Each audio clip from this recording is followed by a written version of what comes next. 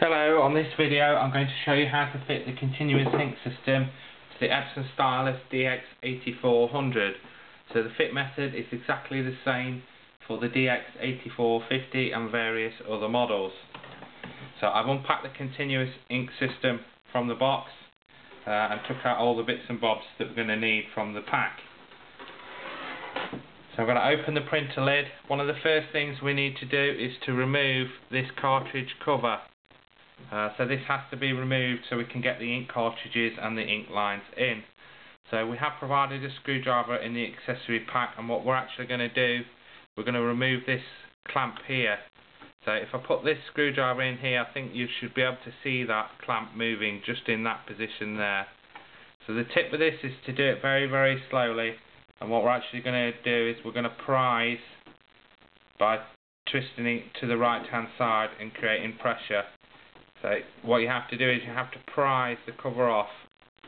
So you do need to be careful when you do this. So we've removed the cover, we're going to put that to one side, and that can be put back on if you ever need to.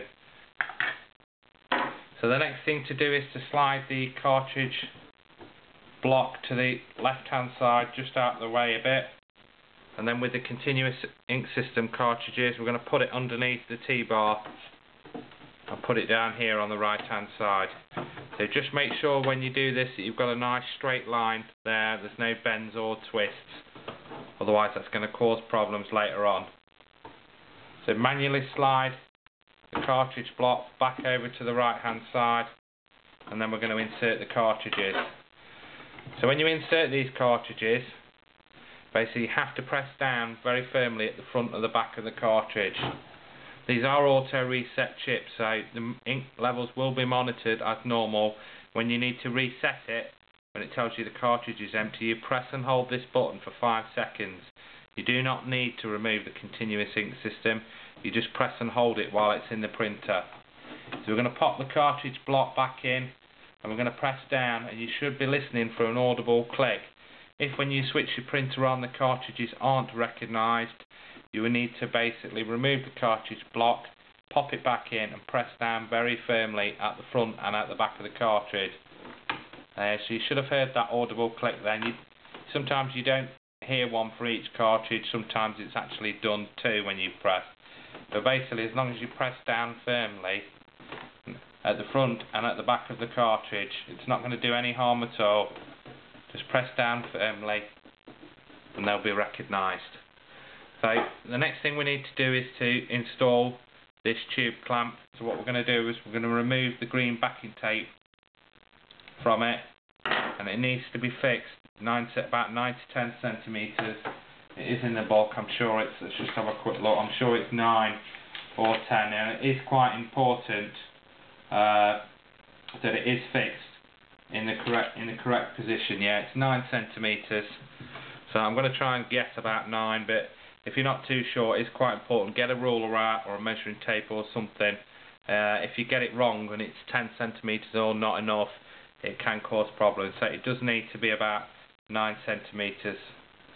So you push down very firmly on the clamp to make sure you get a good adhesion. So you'll see there what I've actually done there. I've got a loop. So you should be looking for a nice straight U-shaped loop, just like that. Now what we need to do now is to check that the cartridge block can move over to the left hand side and over to the right hand side freely and is not getting snagged. So we're going to manually push the cartridge block over to the left as it would normally go. So it will normally go about, when it's during printing, probably about another ½ an inch up that way, but there's no need. As long as it can reach over there, that's enough. So, and then bring it back over to the right hand side and basically just make sure that it can reach. So what you're looking at is basically, if it's too tight, it will be pulling on the cable and you will see the tube clamp moving. If you need to adjust the tube, you can either pull it this way by holding the clamp or push it that way. So depending on which one you do, one will give it more slack or make it more tight. It depends what you need to do, but as long as it can move freely over to the left hand side and then back over to the right with no snagging, it's going to be fine. So the next thing we need to do is part way down the line you will see a tube clip, so it can either be installed here or just round the side. So what I'm going to do is I'm going to remove the backing tape from this, and then I'm going to fix it down here at the side of the continuous ink system, just like that. So the tube is coming down there and out the side of the printer, so don't worry about when you shut the printer lid, it's not going to trap it or stop the ink flowing. You'll still be able to use the scanner and everything else, so it will be installed just like that. So we're nearly finished. So one of the next things we need to do is to install the air filters. So within your accessory pack you will see some small air filters. They have a narrow pointed end and a short fat stubby end. So these are your refill holes. When you need to refill the system, you just take this plug out, and you can either use a syringe, which we've provided, and top it up manually, or you can just pour the ink into the system. These inner 4 plugs, this is the air balance chamber, and it's where the air filters go.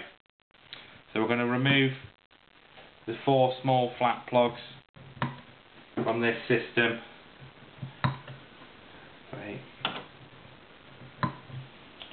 4, and then we're going to install the air filter. So remember, the air filters have to be fat end down, so the small stubby end has to be inserted down.